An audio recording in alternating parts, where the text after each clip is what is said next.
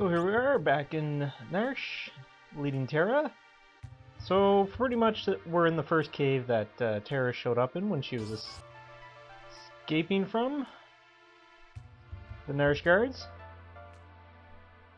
And there's the bridge where they saw us, but they're not going to see us this time. So we're going to come back from Ava's house? Arva? Arvis. That's what his name was.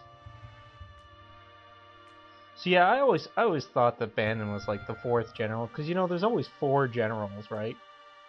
I always thought he was like the fourth general in the Gestel army, and then he quit, creating the Returners, and he was the leader, and then he had people in the Returners throughout the world. Stop looking at me, old man. So things have come full circle pretty quickly in the game, in fact. Started here and now we're back here, and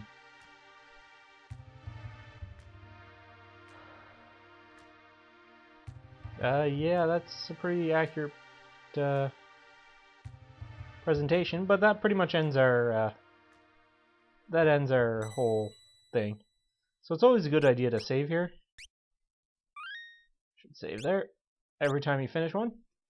Let's do the next one. We're gonna do Locke's. Saban's is really long.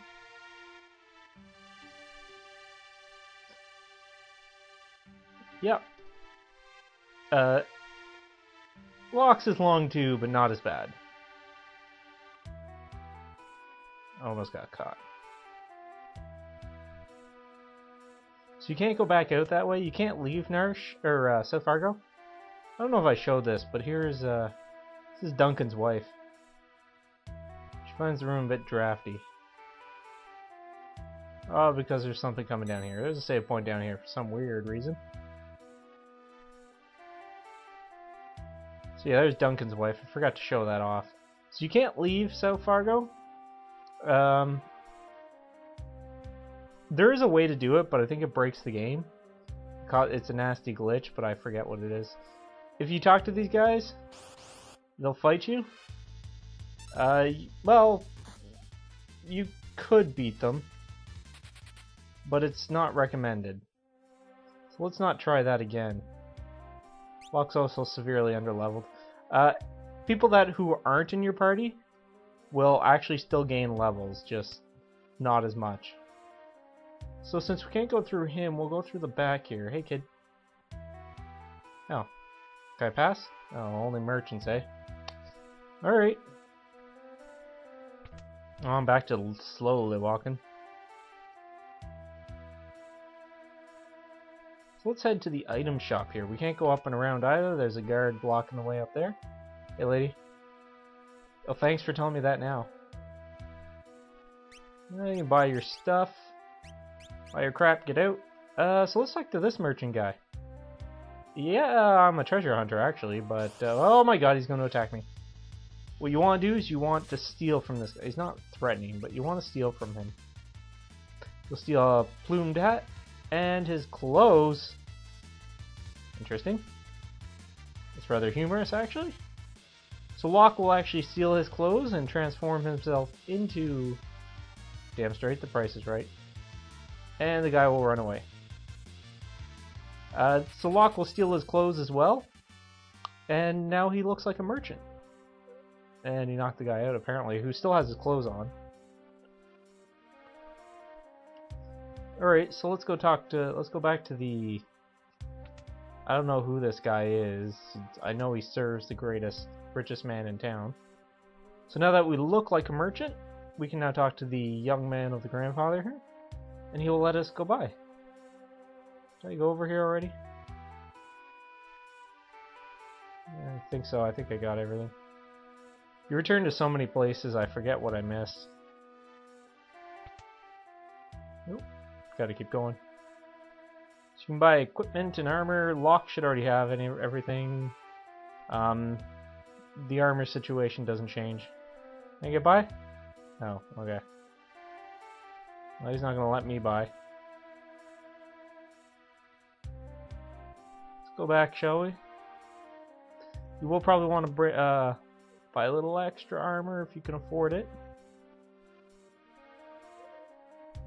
Oh, okay. Well, maybe we'll see a green one.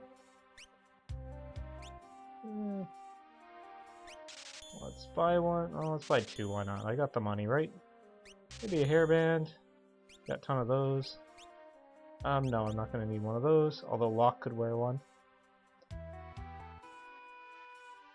See, that guard would have blocked your way up here and you can't get past him.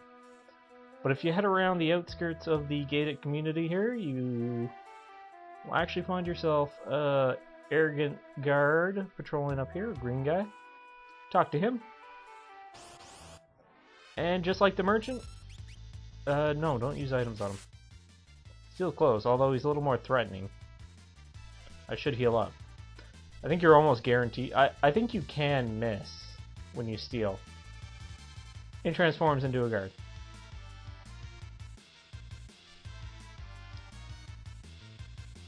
But yeah, I think you can. The steal will fail, but I think it's very, very unlikely.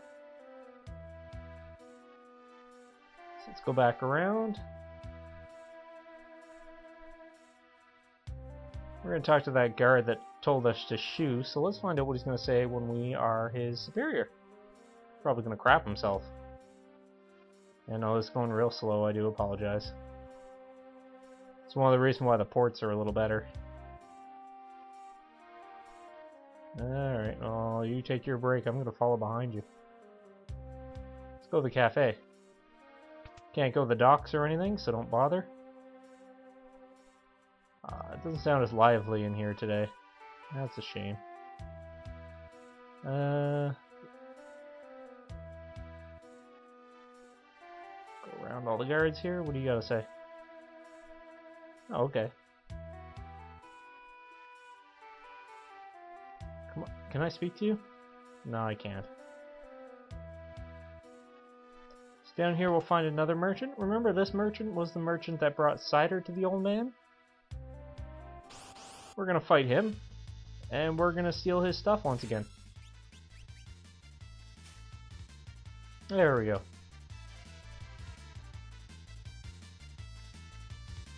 And amazing transformation powers. This is kind of a neat little concept. I think this was also the first time in Final Fantasy history that they used disguises. And I think they used it a few times after that. Yeah. I think almost every game after that had some sort of disguise. Characters wearing disguises.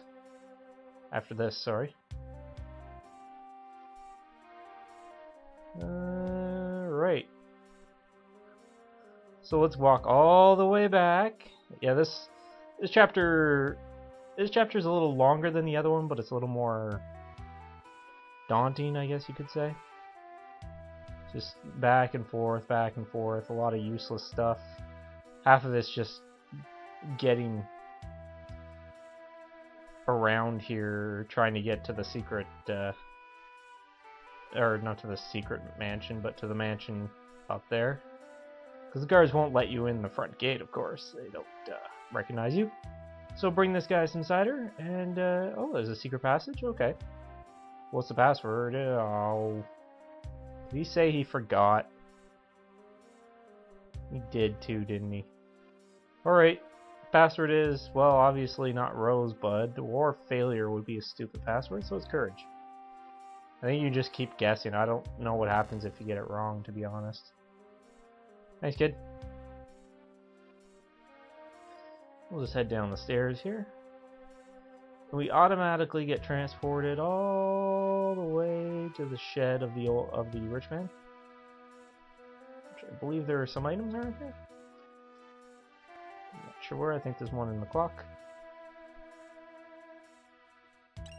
Yep, elixir, very good item. So we come out around behind the rich man's house. There we go, Phoenix down. Yeah, to save space, they had to cut out some of the, shorten some of the words and stuff like that in the game.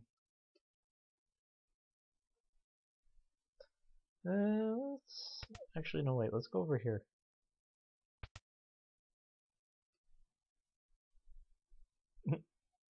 guess this Gary's got a lot in for himself. I don't think there's anything in the kids' room. I don't know why there's a stove in the kids' room. Well, I guess that could just be the tea room? I don't know.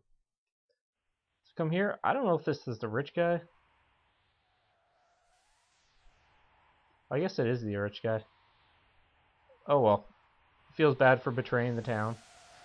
So if you head behind the bookcase, if you came here earlier, a woman would have claimed she could hear wind blowing. But, no, these are fine for now. If you head straight down from the doorway, and then to your right, you'll go down some secret stairs. And in here is a hyper wrist, which I believe is a relic that boosts your vigor, which is your attack. Whoa, quite a bit. And here's a little treasure chest behind the bars. Running shoes. Equipping this relic will cast haste on you. Yeah. Now, I always get the sprint shoes and the running shoes mixed up as to which one does what. One, sprint shoes run outside of on the field, while the running shoes run fast, or give you haste on in battle. You'd think it'd work the other way around, but oh well. So inside here we see, who is this? Some blonde-haired lady wearing a green sports bra? Oh, she's got like sort of a green bathing suit on. Obviously, since we get this little description of her, we are going to be playing, and it is General Celeste. As in Celestial.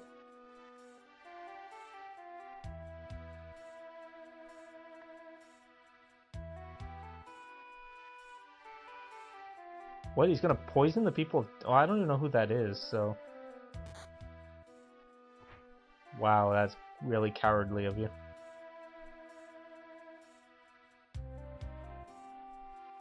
This guy's the best guard ever. And there's Locke hiding away. Pretty good Locke.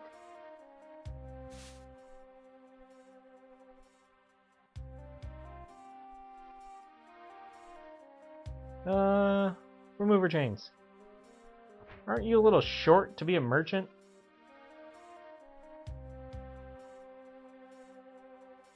There we go.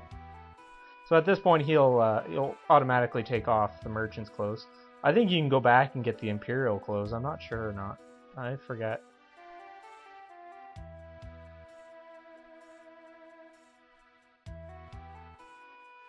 Come on. It'll be fun. Yeah, I'll protect you. Locke protects the ladies. I did a pretty good job with Tarra, I guess. Though Tarra's probably stronger than him. Oh, well, let's search his pockets. Oh, okay, well, let's take it. Nothing's gonna go wrong, right? Oh my god, he saw us! Or he's asleep. Okay. No problem. So what we're gonna do, in here is a save point. That's all. I'm gonna go to this room here. And sometimes you can get screwed up 500 gold. You can get screwed up because the boxes kind of look like chests, 1000 gold. It's ticking, okay. Head under. That one's empty. 1500 gold. Check every pot as always. It's a weird little clock. Ah, it's not ticking. Okay, well, let's wind it for. Oh, wait, it's a secret pass with surprise. I think somebody told us that, anyways. So in here we have the escape route. Okay, so let's equip her. She doesn't have anything. You probably want the rune edge. It boosts evade pretty well, but I also believe it increases her magic damage. Okay, so she came with a headband. Oh, I should have bought mithril armor. Oh well. So that's what she comes with. Relics. Increase her strength. No, I don't want to do that. comes at a decent... Usually when a party member joins you, they come in at the current party's average. So that's counting everybody that's not like Saban, Edgar, and Tarra as well. So there she is. She's pretty good. Runic. I'll explain more in battle, but that absorbs magic. She can also use magic. And her magic is same as Terra's, except that its focus is on ice instead of fire. And she has the Imp spell, which is basically Toad in this version. So folks, I'm going to end it there for today, and in the next episode we'll make our not-so-grand escape. Bye now.